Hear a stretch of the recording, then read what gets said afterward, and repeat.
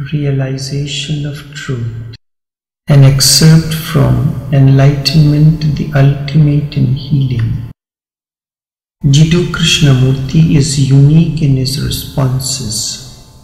Very humorously, he responds to the questions from the seekers. Someone asked the question, "Who am I?" Humorously, Krishnamurti answers, "Is it important who am I, or is it important who you are? It is not at all important to know who am I. Instead, it is important to know who you are." For that matter, he was quite humorous in his responses to the questions from the seekers. Someone once asked Jiddu Krishnamurti a question. "Can we realize on the spot the truth you are speaking of without any previous preparation? Can we realize on the spot the truth that you are speaking of without any previous preparation?" Krishnamurti responded, "What do you mean by truth? Do not let us use a word of which we do not know the meaning. We can use a simpler word, a more direct word. Can you understand? Can you comprehend a problem directly? That is what is implied, is it not? Can you understand what is immediately now? In understanding what is, you will understand the significance of truth. But to say that one must understand truth has very little meaning. Can you understand a problem directly, fully, and be free of it? That is what is implied in the question, is it not? Can you understand a crisis, a challenge immediately, see its whole significance and be free of it? What you understand leaves no mark. Therefore, understanding of truth is the liberator. Can you be liberated now from a problem, from a challenge? Life is it not, a series of challenges and responses? And if your response to a challenge is conditioned, limited, incomplete, then that challenge leaves its mark, its residue, which is further strengthened by another new challenge. So there is a constant residual memory, accumulations, scars, and with all these scars you try to meet the new, and therefore you will never meet the new. Look at the individual life. How many scars, how many residual memories of the past relations, past events one carries within.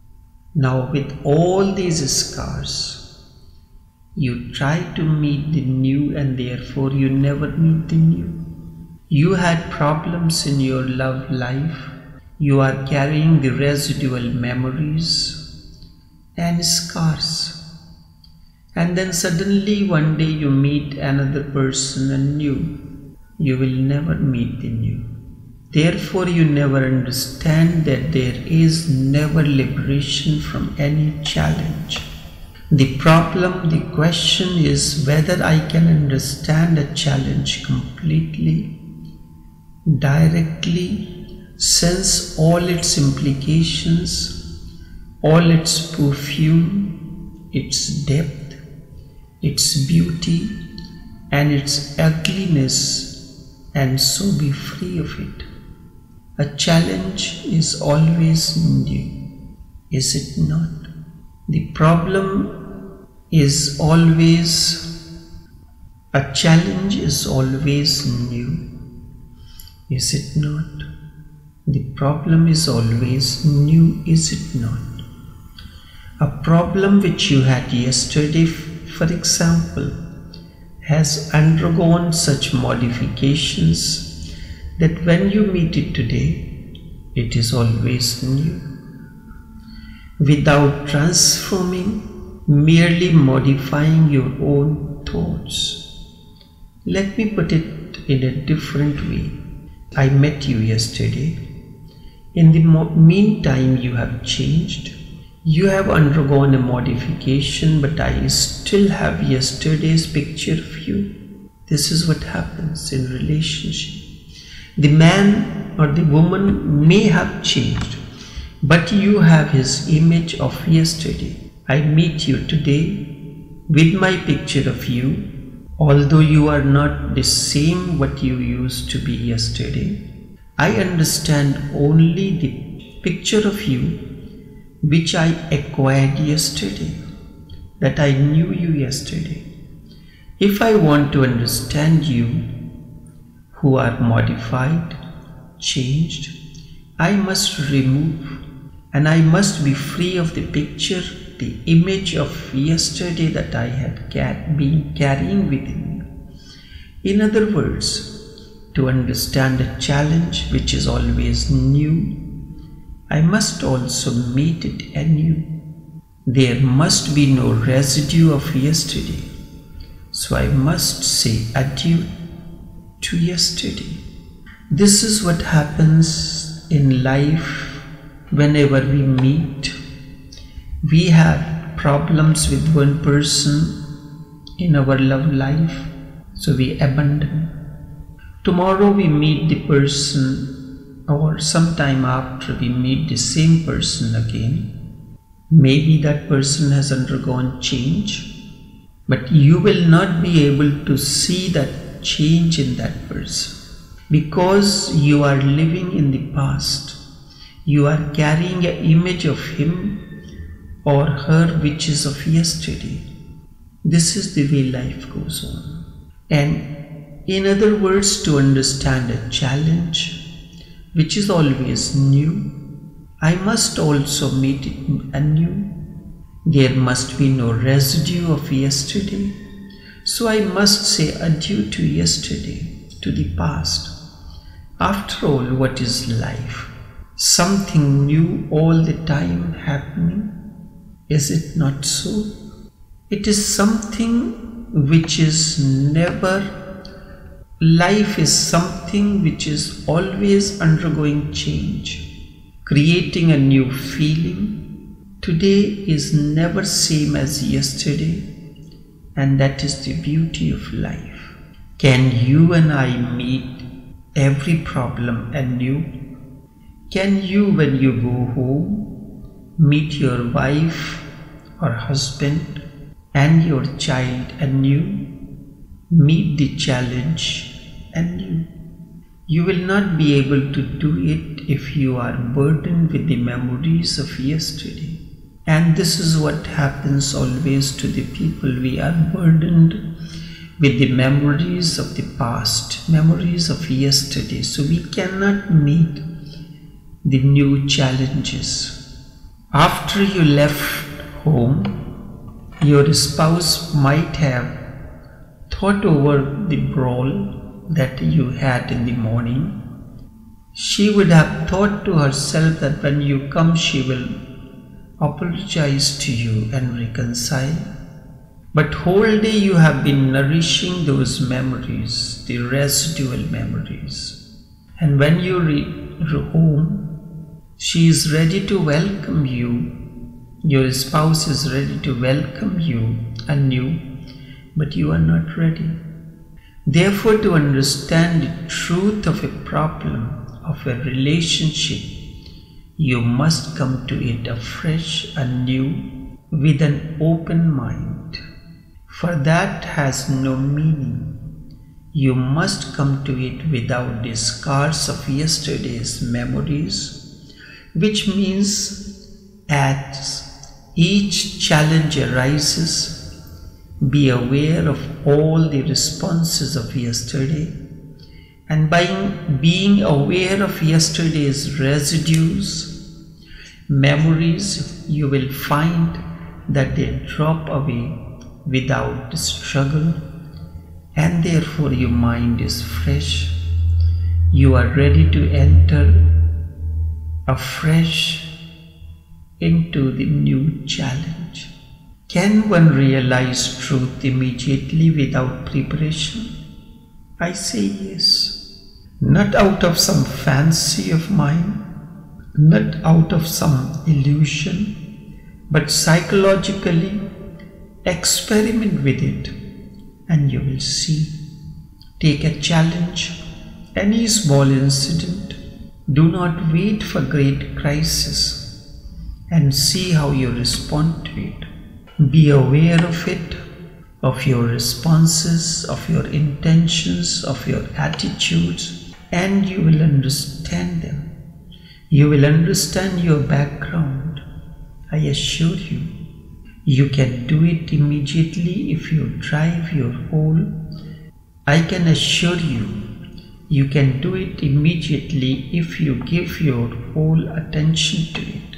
If you are seeking the full meaning of your background, it yields its significance and then you discover it in one stroke of truth, the understanding of the problem. Understanding comes into being from the now, the present, which is always timeless. Though it may be tomorrow, it is still now. Merely to postpone, preparing to receive that which is tomorrow, is to prevent yourself from understanding what is now. Surely you can understand directly what is now. To understand what is, you have to be undisturbed, undistracted. You have to give your mind and heart to it.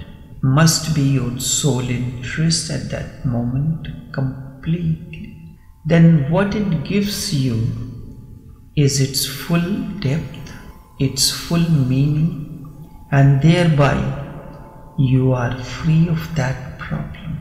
If you want to know truth, the psychological significance of property, for instance, if you really want to understand this directly, now, how do you approach it?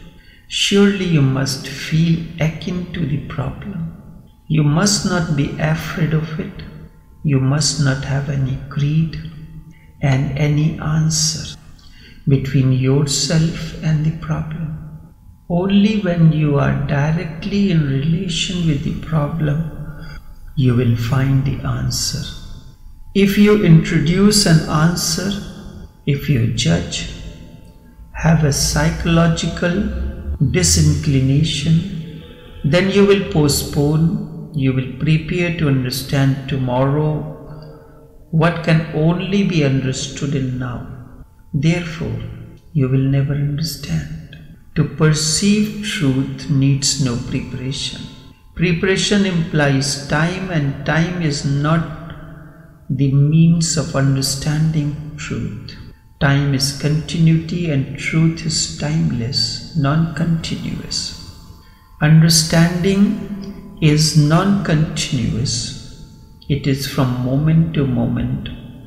It is non-residual. You may think, I am making it all sound very difficult. I am not. But it is easy, simple to understand. If you will only experiment with it, if you go off into a dream, meditate over it, it becomes very difficult. When there is no barrier between you and me, I understand you. If I am open to you, I understand you directly, and to be open is not a matter of time. You can be open now, this very moment. Will time make me open? Will preparation, system, discipline make me open to you? No.